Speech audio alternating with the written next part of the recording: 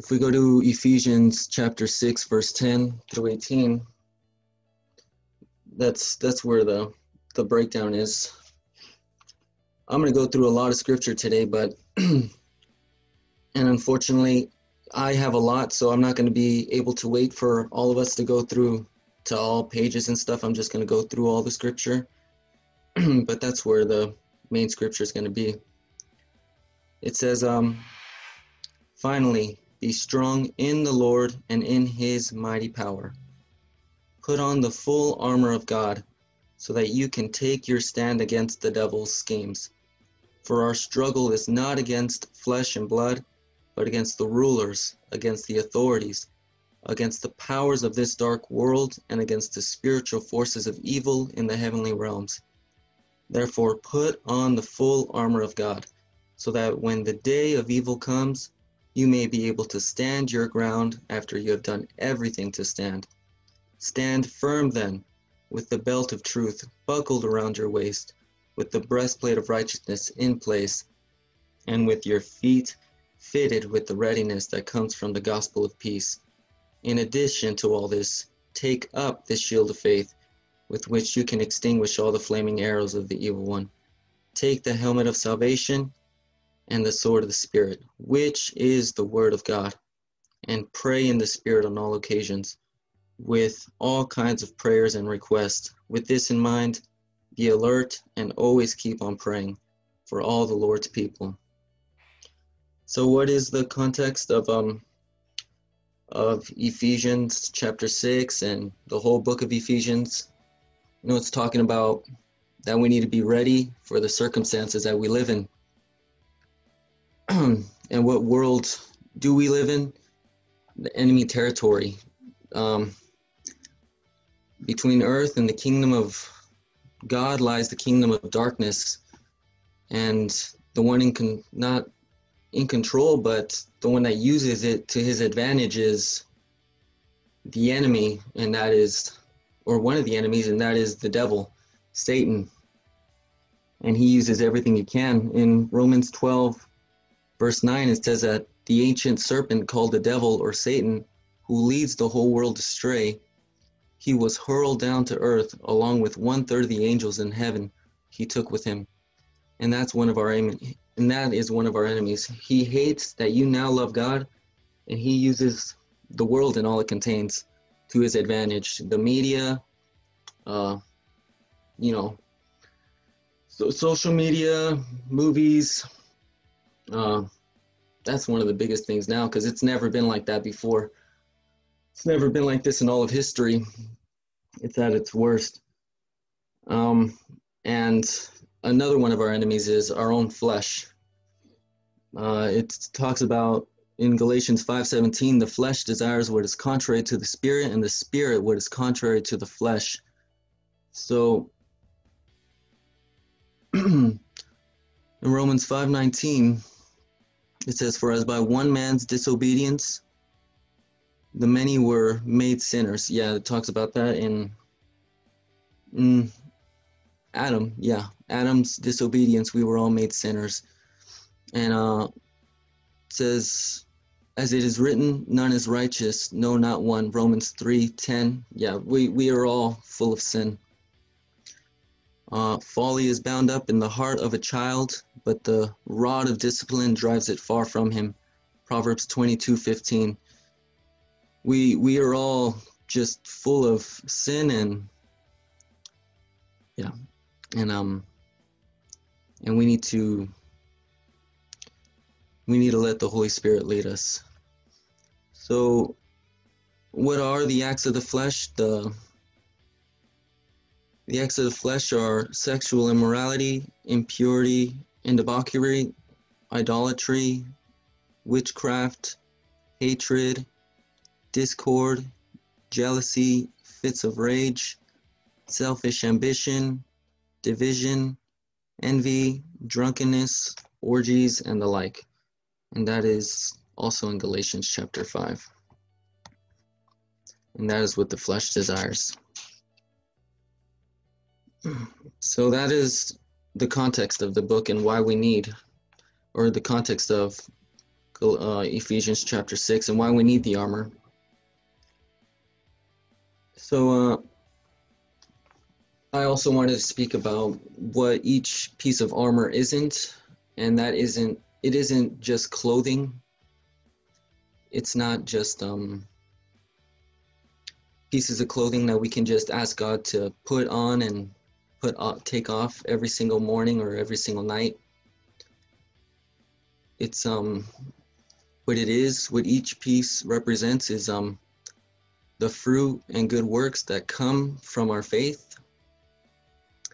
It says in James chapter 2, verse 18, "Now someone will say, 'You have faith, but I have deeds. Show me your faith without deeds, and I will show you my faith by my deeds.'" So the first piece of armor, and I also wanted to say that none of these pieces of armor is more important than the other. They all are balanced, they all help each other, they all correlate with each other in some way, shape, or form. So the belt of truth. So in the Greek, truth is aletheia, and that means the truth respecting God and the execution of his purposes through Christ. So it's not as much context as it is commitment, like the Spirit or the sword of the Spirit, because that one is talking about the Word of God itself. The belt of truth is talking about our commitment and our sincerity in our relationship with him. So tying up our loose ends, how serious we are in our relationship with Christ. When we say yes, yes means yes, or no means no. Not just being lukewarm, it's being serious in our relationship with him.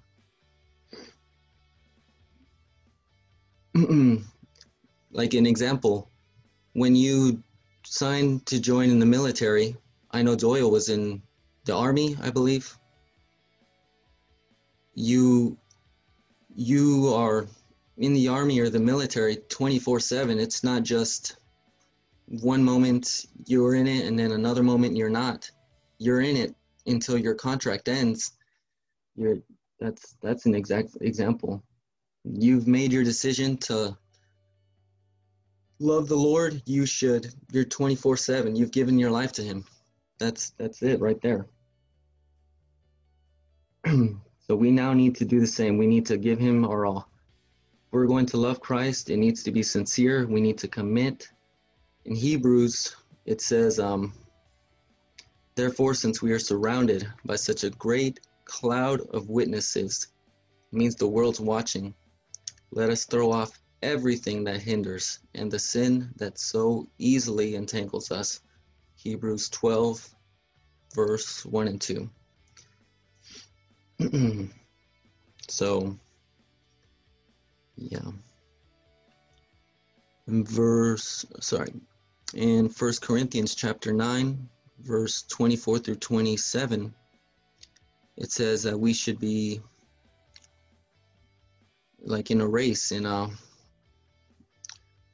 "Therefore I do not run like someone running aimlessly. I do not fight like a boxer beating the air. No, I strike a blow to my body and make it my slave, so that after I've preached to others, I will not be disqualified."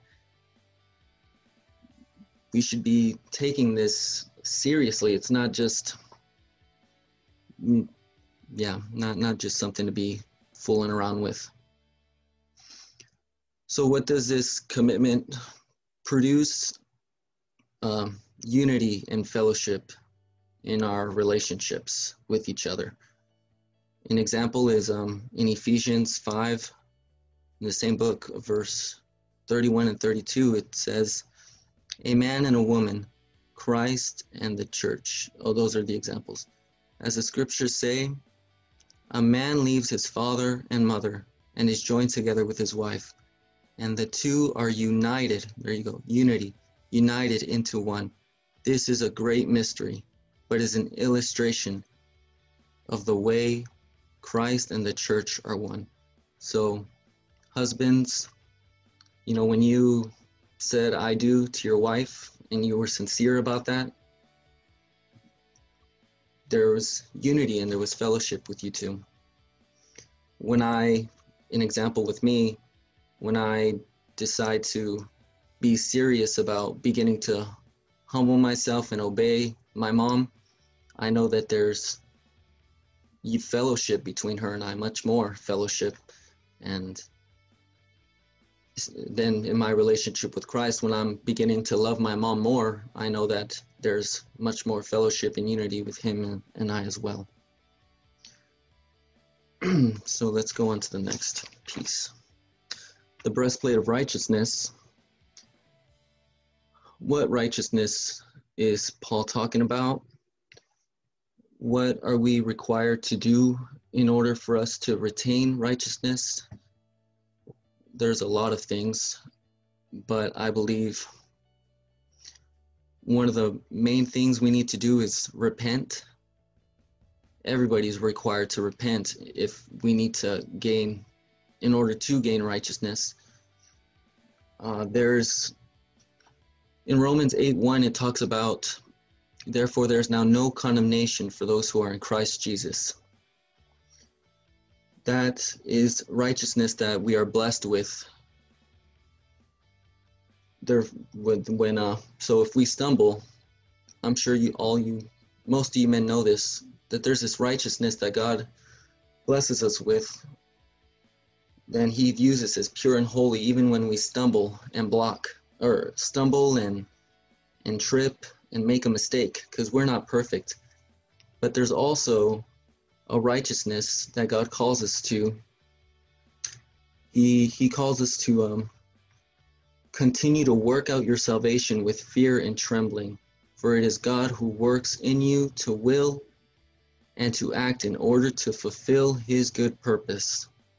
We're called to work and to do what he wants us to do, to live like him, to become more and more like him. We are called daily to confess our sins to God and each other. If we confess our sins, he is faithful and just and will forgive us of our sins and purify us from all unrighteousness. Yeah, that's 1 John 1:9. So, and when we're living in a state of unconfession, we're deceiving ourselves, and we're continuing to live in unrighteousness. Yeah, and if we are going out there in the battlefield, deceiving ourselves, thinking that, oh, I'm fine, when we haven't repented of certain things, then we're vulnerable, and the enemy can easily get a hold of us in some way, shape, or form, dragging us away further and further from Christ. It says in 2 Corinthians 7:1, having therefore these promises, dearly beloved, let us cleanse ourselves from all filthiness of the flesh and spirit, perfecting holiness in the fear of God. In the Greek, cleanse, kathareso, means to free from defilement of sin and fault, to free from guilt of sin. And that takes humility. It takes humility to ask for repentance, to confess our sins, to ask for forgiveness. There you go. So, and what does this repentance result in? Righteousness, holiness, purity. It talks about godly sorrow in Romans 8:11. Godly sorrow brings repentance that leads to salvation.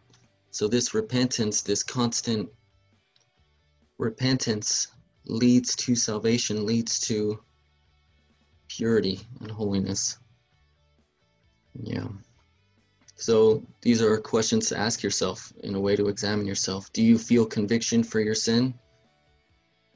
And are you going to God for repentance when you do stumble in some way, shape, or form?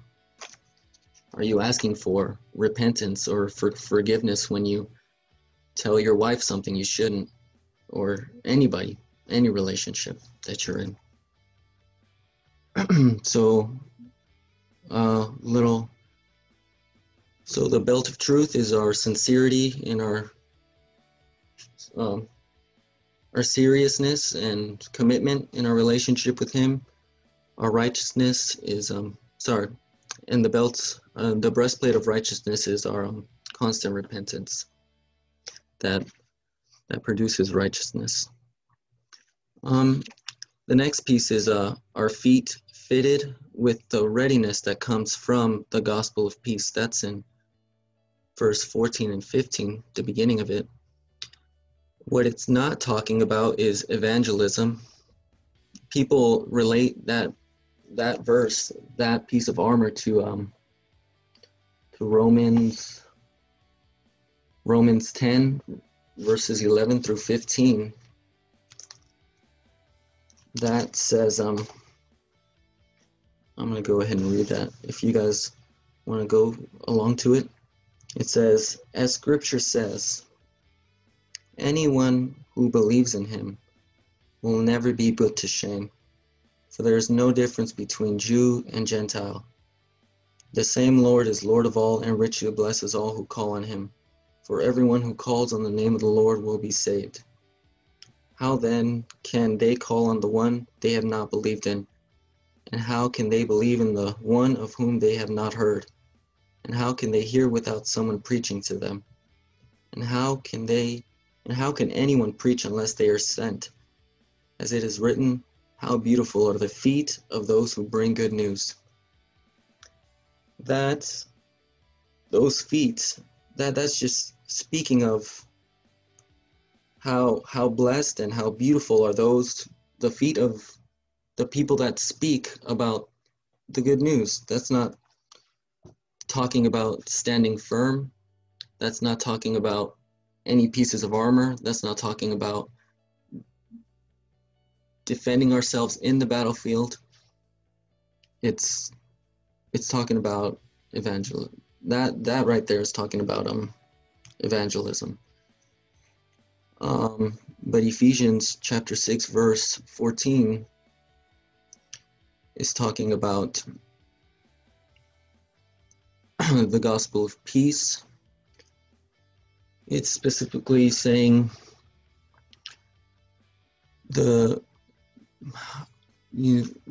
our feet fitted with the readiness that comes from the gospel of peace.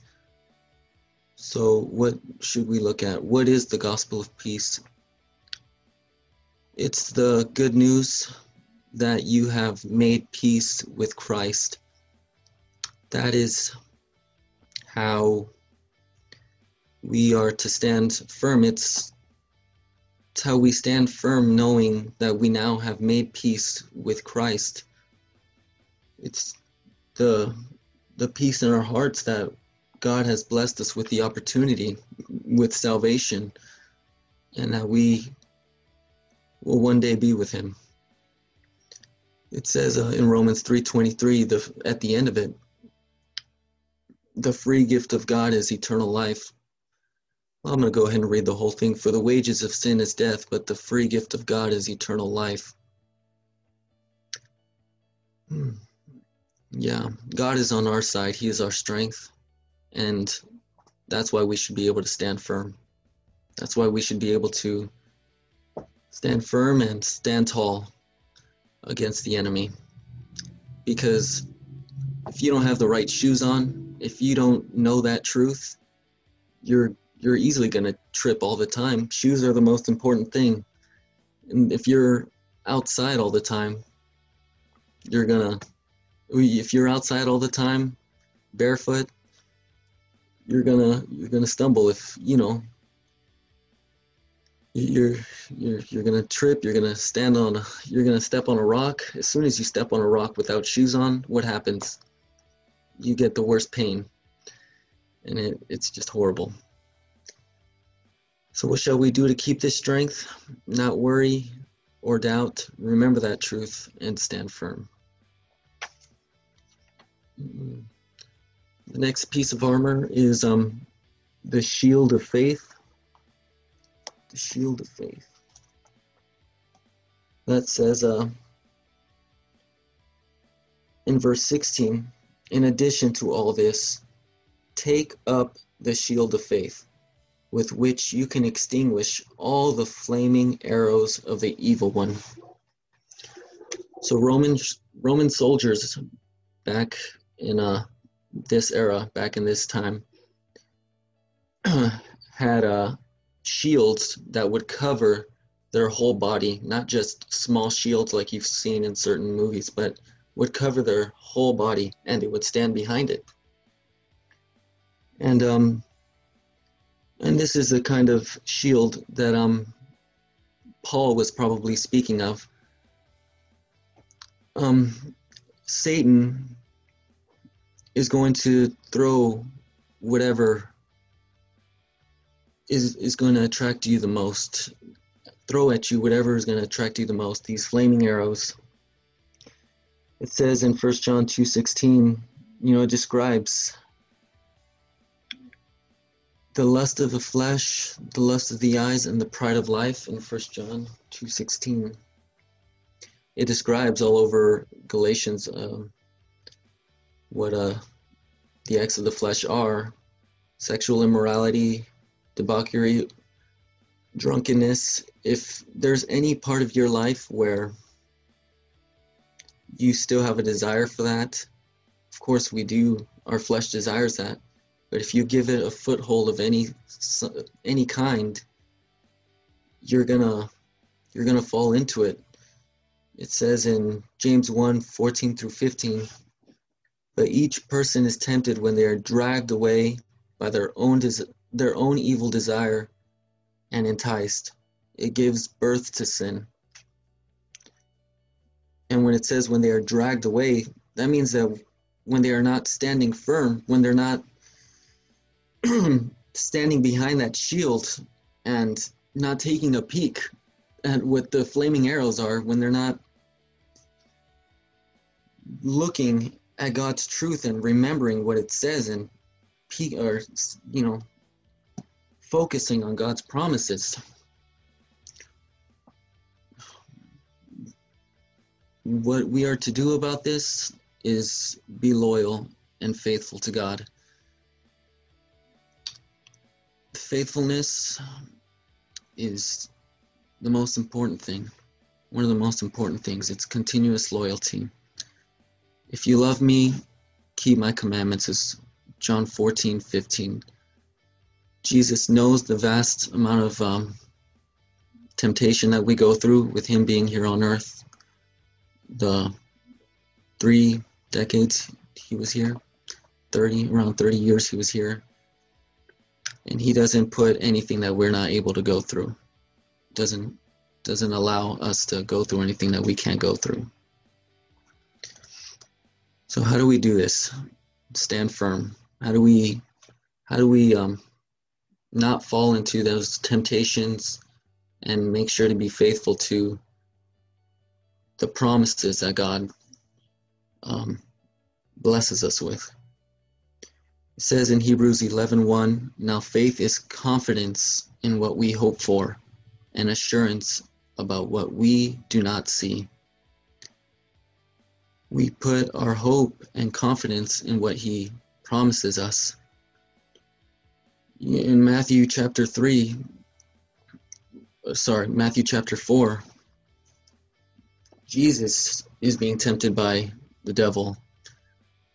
And instead of falling into his temptations, instead of saying, hey, God isn't giving you this when you should be given this, he says, I'm not going to fall into that. He focuses on scripture automatically and focuses on God's promises. And what is the results for our faith?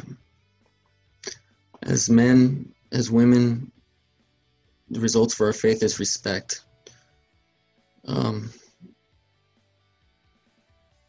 I didn't write down what scripture it was, but there's a scripture in the Bible. It says that they were all commended for their faith. And the word commended is it means they were all respected and looked up to. I apologize for that. So the next piece of armor is Hebrews 11. It's the same. I believe it's the same verse. Yeah, they were all commended for their faith. The next piece of armor is the helmet of salvation. Speaking about confidence and hope. The helmet of salvation. Verse 17 of Ephesians 6 says, take the helmet of salvation, the first part. It's not something that we can take on and off. Salvation, it's not a piece of clothing like I had spoken of before. Paul speaks in 1 Thessalonians 5:8. 1 Thessalonians 5:8.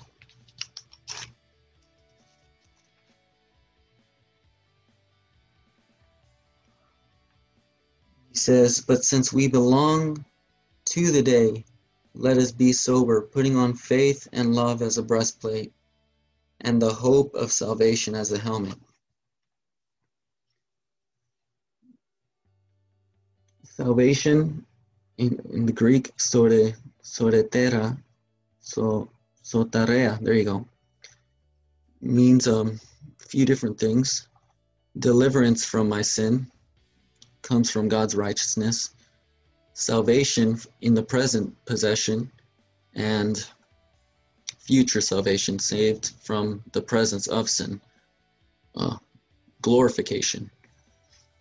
So the helmet of salvation is putting our confidence in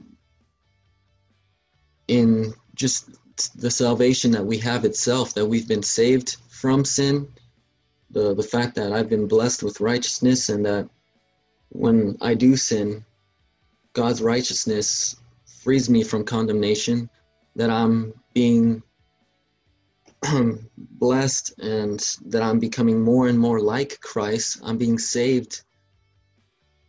That explanation right there. And that one day I will be free from sin, that I'm going to be just like Christ in the future.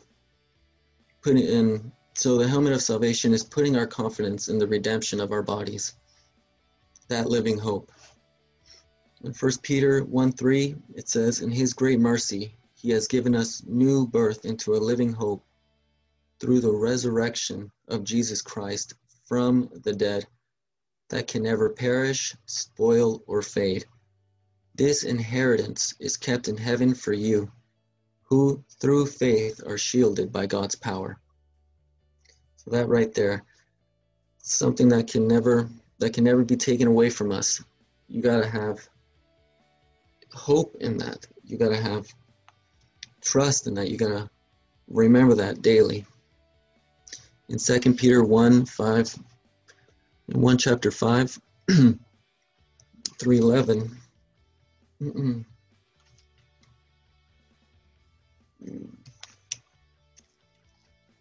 It says,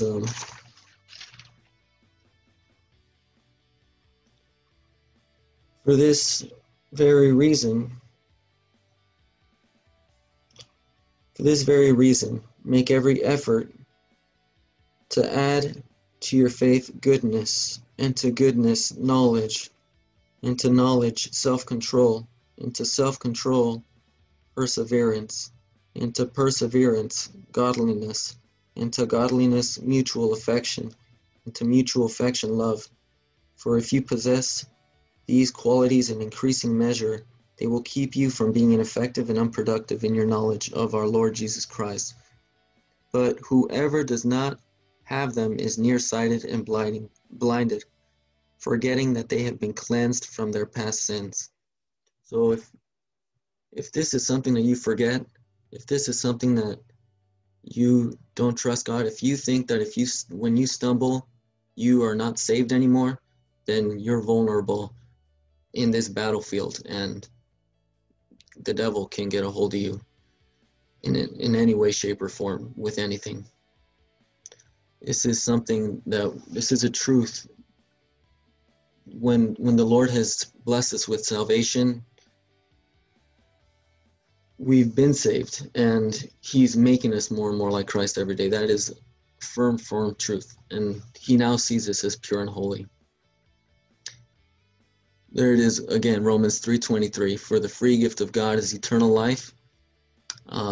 John 3:16 is another one of those.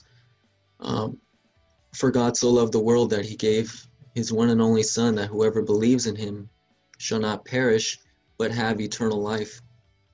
There's so many of these.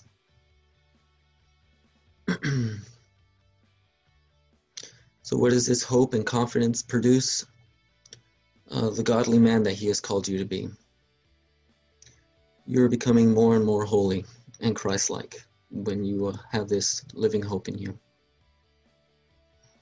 And the next and the last piece of armor is the sword of the Spirit. And that itself is the Word of God. The Word of God. It says it right there in Scripture. It says, let's take up the helmet of salvation and the sword of the Spirit, which is the Word of God. And the Word of God, it says in John 1:1, in the beginning was the Word, and the Word was with God, and the Word was God.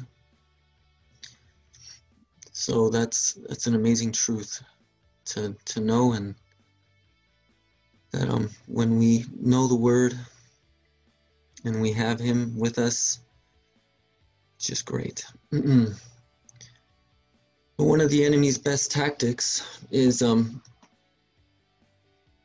knowing Scripture himself, memorizing it and using it to his own advantage,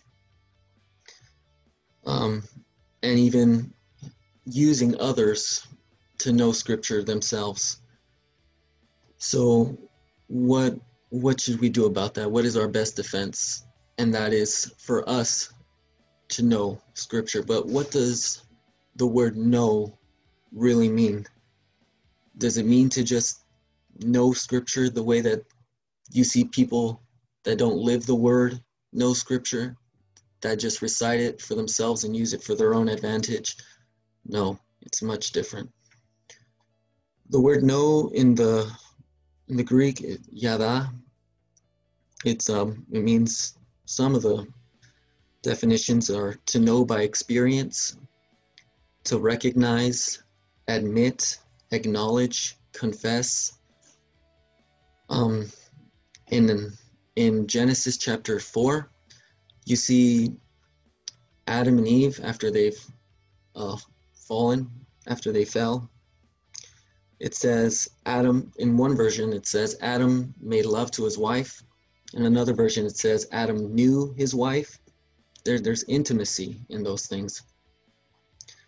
So other than just read Scripture daily, meditate on it, we need to live it out and put it to practice daily. And this is after what it says on 2 Corinthians chapter 3:16 after 2 Timothy 3:16 and 17. It says, all Scripture is God-breathed and useful for teaching, rebuking, correcting, and training in righteousness, so that the servant of God may be thoroughly equipped.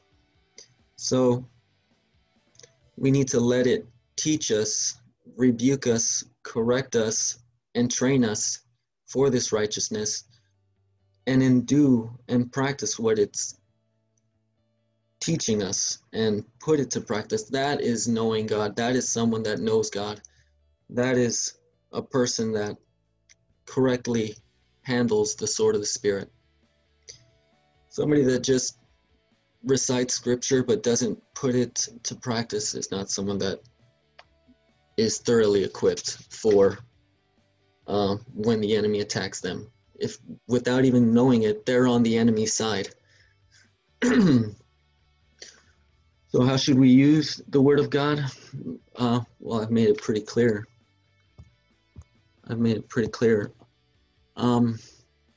Not for our own advantage, but in context and in line with what Scripture says.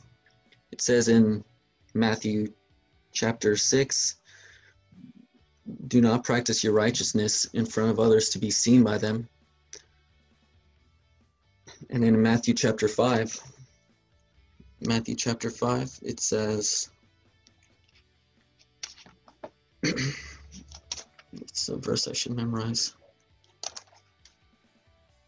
In Matthew chapter 5, verse 13, you are the light of the world. 14, you are the light of the world. A town built on a hill cannot be hidden. And then 16, in the same way, yet let your light shine before others that they may see your good deeds and glorify your Father in heaven. So we are called to shine before others, but if it's to glorify God, not glorify ourselves. To handle the truth, to glorify God. And then when it comes to in context, if we're going to be sharing scripture, we need to make sure that it's in context. A lot of people share scripture, like the one I've seen mostly is like Philippians 4:13. I can do all things through him who gives me strength. You see, I've seen it on basketball shoes. I can do all things. I've been shared in a Bible. It's been shared to me in a Bible study before, how a basketball player has been brought up with that scripture, I can do all things. So and that's the verse that he lived on to get up to where he is. But it's not about being able to do all things for your own good, for your own glory. It's the context of it is being capable of living according to his will regardless of the circumstances, whether you have a little bit or have a lot. Regardless of the circumstances, you are joyful and are able to live according to his will, and he's given you that strength. Yeah. What else is it for? How else should we use the Word of God? To reveal the truth against lies, but in a loving manner. Again, when Jesus was being tempted by the devil, it says the devil went and used scripture against him. He said, if you are the Son of God, he said, throw yourself down. For it is written, he will command his angels concerning you, and they will lift you up in their hands. And that's Psalms 19:11 and 12. And Jesus answered him without yelling at him, without arguing with him. All he said was, it is also written, do not put the Lord your God to the test. Yeah. In Ephesians 4:15, rather, speaking the truth in love, we are to grow up in every way into him who is the head, into Christ. And that is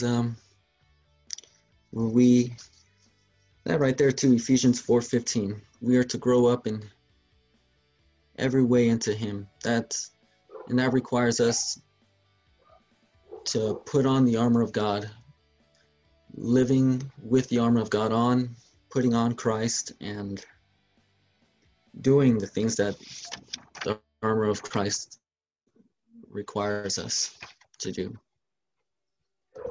Yeah. Well, guys, I'm going to go ahead and summarize. The belt of truth is our commitment and sincerity in our relationship with Christ. The breastplate of righteousness is the righteousness that comes from our repentance.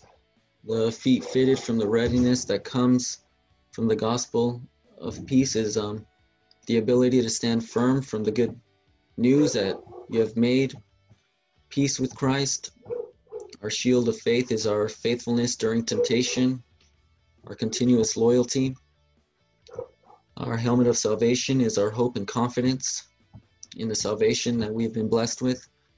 And the sword of the Spirit is truly knowing the Word of God.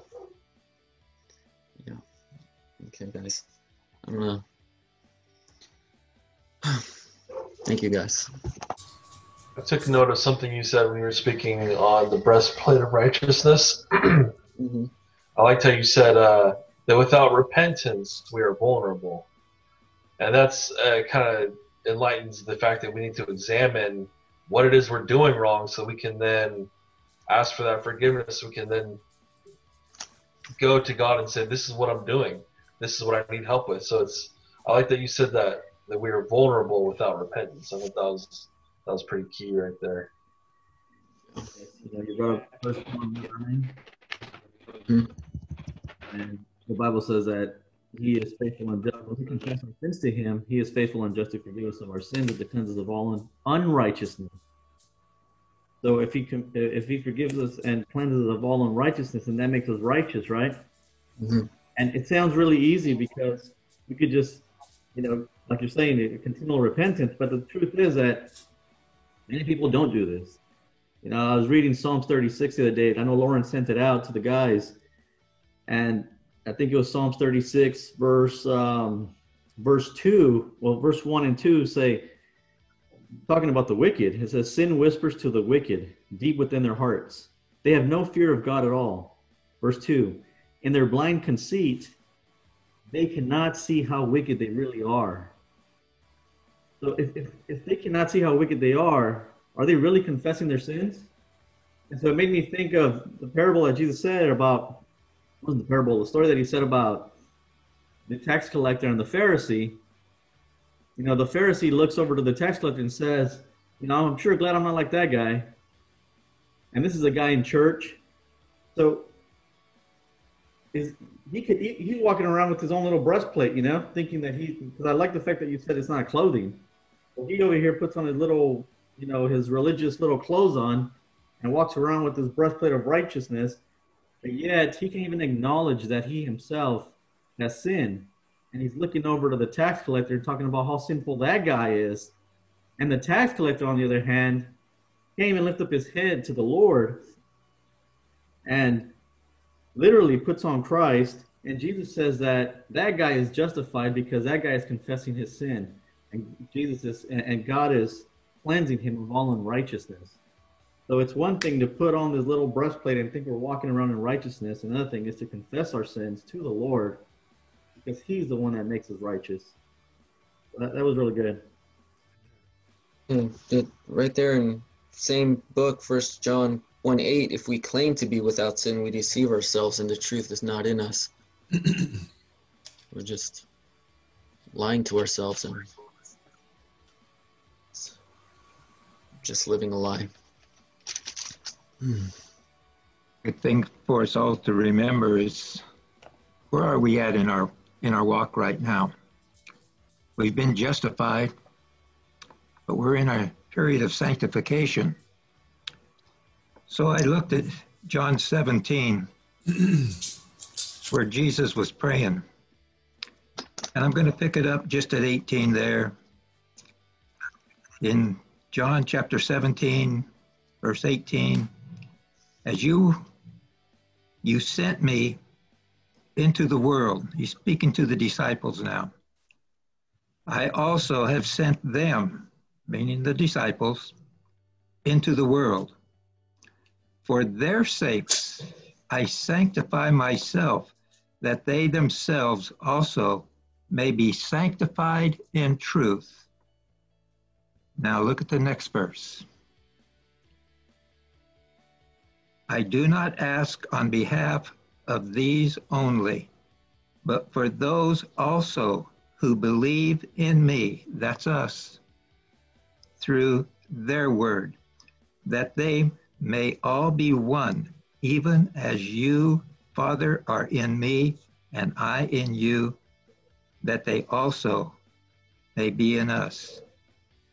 Then if you could just go back to John 14, because Jesus was speaking to the disciples before he was going to depart this earth. And he said, do not let your heart be troubled. And remember who he's speaking to the disciples. Do not let your heart be troubled. Believe in God, believe also in me. And it goes on. But think about it, brothers. We're in the world, and we're going through a sanctification process. And we have the armor to put on each day because we are in a battle. We're in a battle between the flesh and the spirit. And we need to examine ourselves. We need to repent. But we are sanctified by Jesus, who has done it all for us. Now we just have to walk in faith. Because isn't that our justification? Not by works. Our works are important, but we're justified by our faith alone in Jesus Christ. So where is our focus every single day? We're sanctified in the truth, and the truth shall set you free.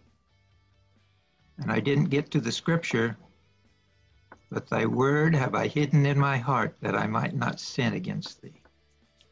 So we have quite a challenge, every single one of us.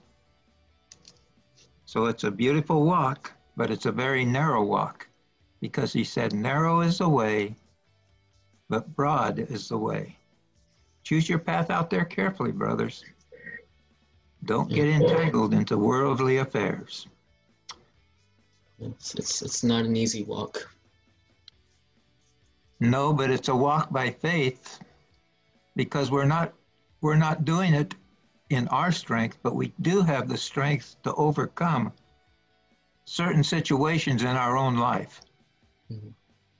So we're being freed from that power of sin, and we're underneath the power of Christ. But it is a struggle. Every single one of us struggle every single day. But remember, Jesus did it all for us. We just have to be faithful and walk by faith and follow him and let the Holy Spirit change us. I tried to change myself for many years, and if you try to change yourself, well, you can lose weight, you can gain muscles, you can get a lot of knowledge.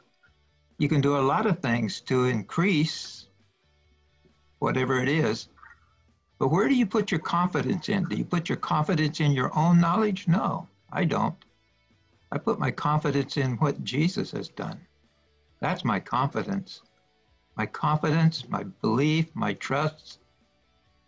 But know this, we're going through sanctification. You go through your trials. You grow through your trials. You grow closer. Trials are a tremendous thing to go through. They're hard, but you count them all joy. So there's so much to this, but we sure need that armor. Thank you, Brent. Thank you, Doyle. As you guys were talking there, Doyle and Brett and everybody, this section right here in Ephesians 6, Petra wrote a really good song. Some of you guys might remember it, More Power to You. And in that song, the lyrics say more, or it says in the bridge, it says, so be strong in the Lord and in the power of his might. Put on all his armor and fight the good fight. In all of our weakness, he becomes so strong. He gives us the power and the strength to carry on. And it's just I don't know if any of you guys are familiar with that song. More power to you when you're standing on his word, when you're trusting with your whole heart in the message you have heard. Yeah. Anyways, it's really cool. It goes along well with this, but I like verse 10. We put on all that armor of God. but we do so in the power of God's might, his mighty power. The Holy Spirit, we rise up in the Holy Spirit. We put on every piece of armor and we take our stand. And like Doyle was referring to John 17:15, Jesus says, I don't pray that you should take them out of the world, but that you should keep them from the evil one. And the Lord, he's given us the tools we need, right? His Holy Spirit that's within us and upon us, and all the armor, keeping our mind and our heart in the right place, standing against the devil, standing against our own flesh. And yeah, it's just always a good reminder that we're in a battle, and we need to be vigilant. We need to be diligent, put on that armor.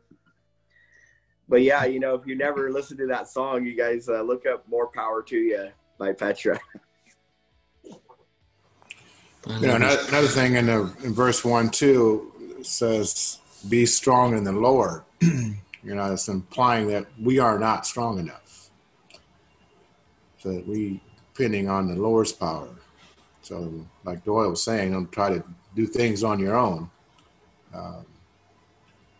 Be strong in the Lord and in his mighty power.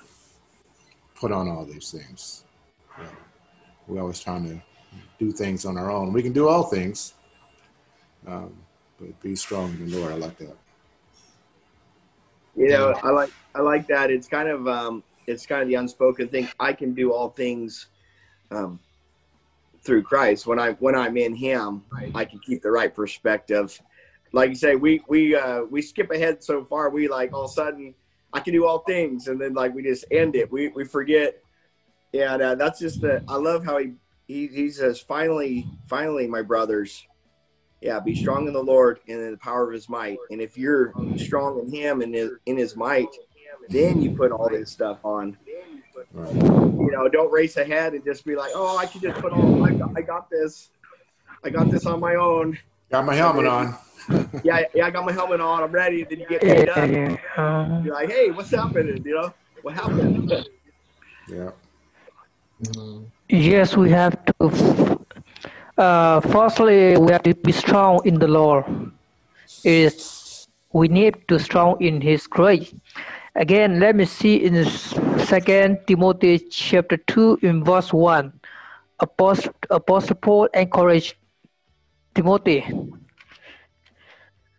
Let me read 2 Timothy chapter 2 verse 1. If we see, thou therefore, my son, be strong in the grace that is in Christ Jesus. First, we have to strong in His grace and we have to put on the armor of God. That's why you see in verse 11 again, you may be able to stand against the wiles of the devil. To able to stand against the wiles of the devil, we have to be strong in the Lord and in the power of His might.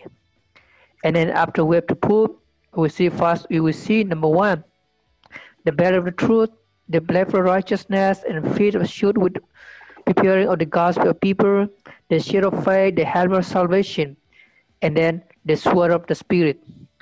You will see the sword of the Spirit in verse 16, also verse 17.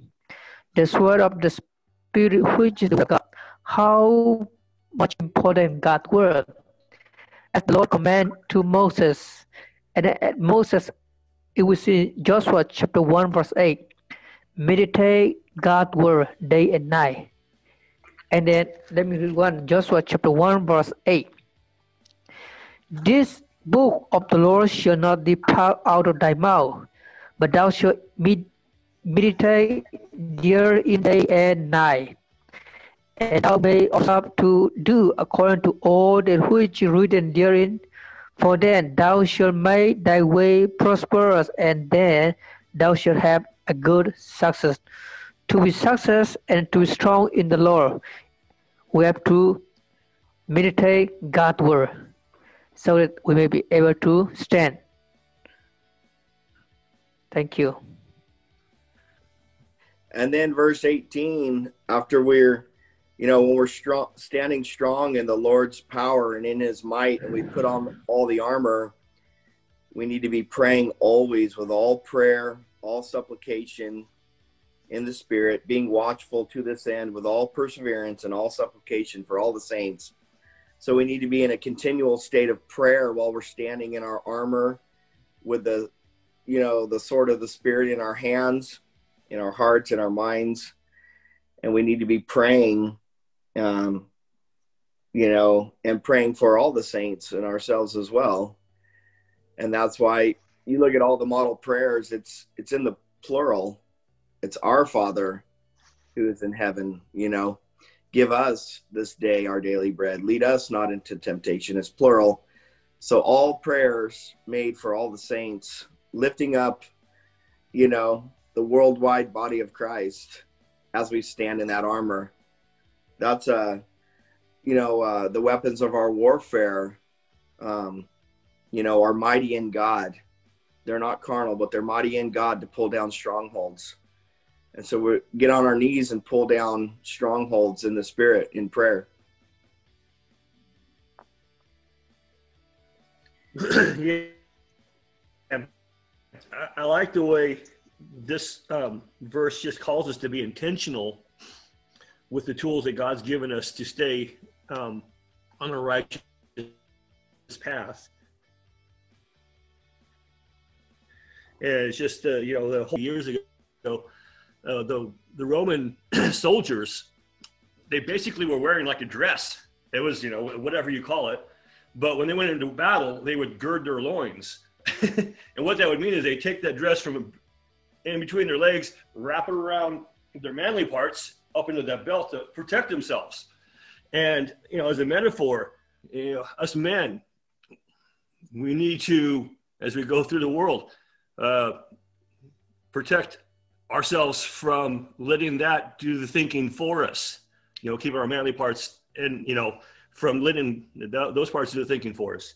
And just the breastplate, don't be emotional. Your breastplate guards your heart. And when your emotions take over your thought process. And all these are just little tools that he uses as a metaphor to, if you go through them every morning and say, before I leave the house, I'm going to gird my loins. I'm going to, not let my heart, my emotions tell me which way to go, but let the word of God tell me what to go. The helmet of salvation, keep your head in the game. And just they work as very good, metaphors to kind of work as bullet points as you walk out the door. I'm going to stay in the game today. I'm going to use the tools that God's given me. And the most important, God's word. Stay in the word and, trust in his word as we're going through our day. Brett, that was very good. I got a couple of scriptures here. The helmet of salvation, it's the most precious gift that we have ever received. And we have to know that that's our sure hope in our salvation. In John 17:20, we have to know who we are in Christ. I think that's the biggest thing here, knowing who we are in Christ, knowing what the word says, standing on his promises.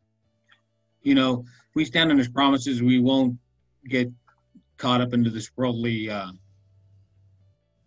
desires and stuff that the world tells us we are, and we won't fall into those things. But when we stay on the word and know what he says we are, it's when we stand strong.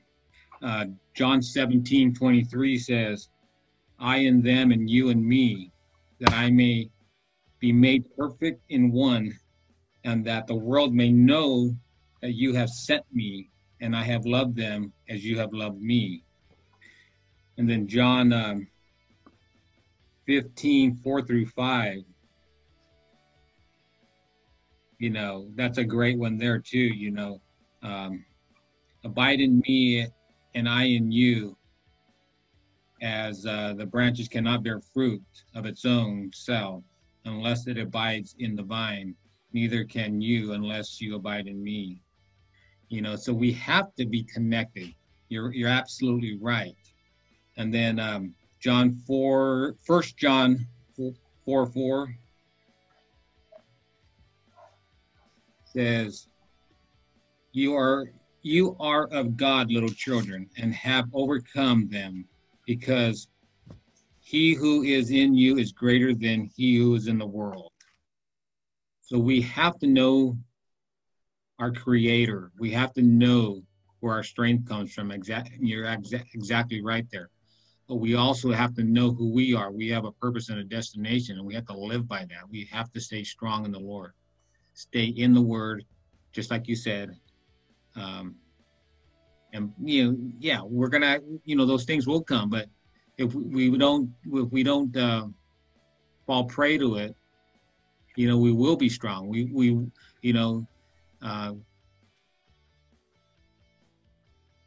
Nothing can touch us when we are in His Word. When we're obedient to Him, Psalms 91 says, when you are obedient to me, that He protects those and He keeps those close to Him, those that are obedient to me and are in my Word. So I believe that if we are obedient to Him and we're staying, in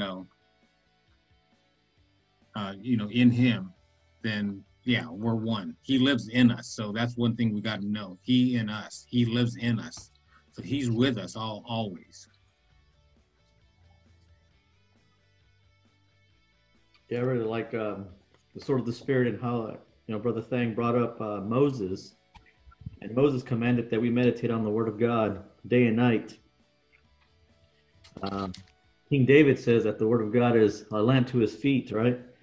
And Jesus Himself said that we should not live by bread alone, but by every word that comes from the mouth of God. Brett said that he read John chapter 1 that said that Jesus is the Word. And it's one thing to get up in the morning and say, I know there's a dude that goes on, I don't even know what, he's all over social media and all this stuff, and he's making a mockery of the full armor of God, and he's putting on this thing, and he's putting music in the background, and he's putting on the helmet, and he's putting on the shield, and all these things, and everybody walks around like they're like they're putting on clothes, But the sad truth is, that Lifeway did a survey among Protestant Christians and said that only 32% of all Christians read the Bible on a weekly basis. So that's 3 out of 10 Christians. Only 3 of them actually read the Bible. But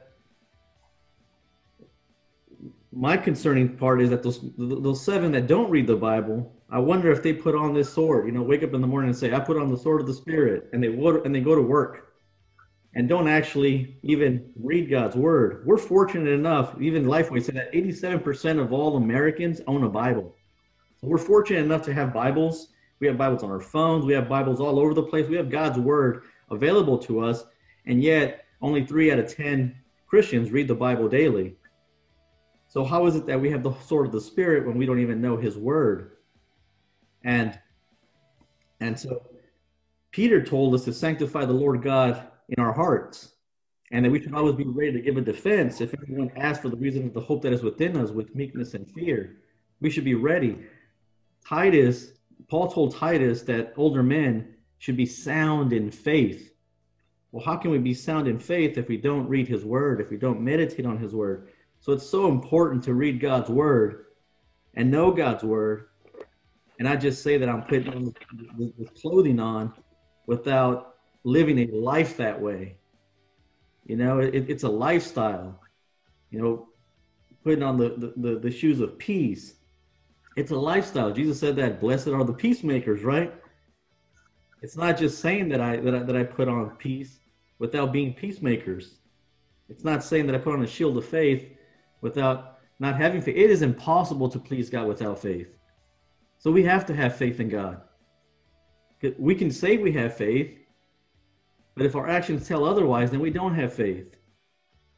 And I like the way you guys talked about salvation, the helmet of salvation. And if we're going around questioning our salvation, do we really have the helmet of salvation? And breastplate of righteousness, if we're not confessing our sins and we're not repenting, do we really have righteousness? So that's just my caution to all of us, to not just say that we're putting on this armor, but to actually live the way, to live a life of an armor, that we have it on. And this is a lifestyle that we have. again, we don't live by bread alone, but we live by every word that comes from the mouth of God, and that's our lifestyle. You know, Jesus is the truth, and nothing can sway us from the truth. You know, so we put on the belt of truth because Jesus is the truth, and the truth tells me that marriage is man and female. Nothing else is. If I accept anything else, I'm compromising. I don't have the belt of truth if I accept anything else. So it's a lifestyle. When you said that only 32% of Christians actually read the Bible weekly, and we know that the sword of the Spirit is the Bible, right? What are people using to fight wickedness with if they're not using the Bible? They're using more wickedness to fight wickedness.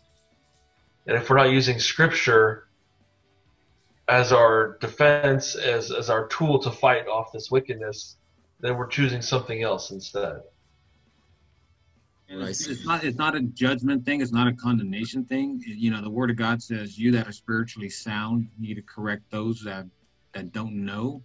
So, I mean, it's even on us too. I mean, that's why we're here. We're sharing with one another. The reason why we gather together is to encourage each other in love and good works. So that's why we gather, which is an awesome thing that we're doing. But so when we talk about this, it's not about that we're judging or condemning. We're just concerned. It's a concerning thing, you know. So our heart breaks for those that aren't getting it. You know, it's so we have to. It says, "You that are spiritually sound need to correct those that don't get it." Yeah. I'll just leave you a scripture, just like Jesus left the scripture for the apostles before he left.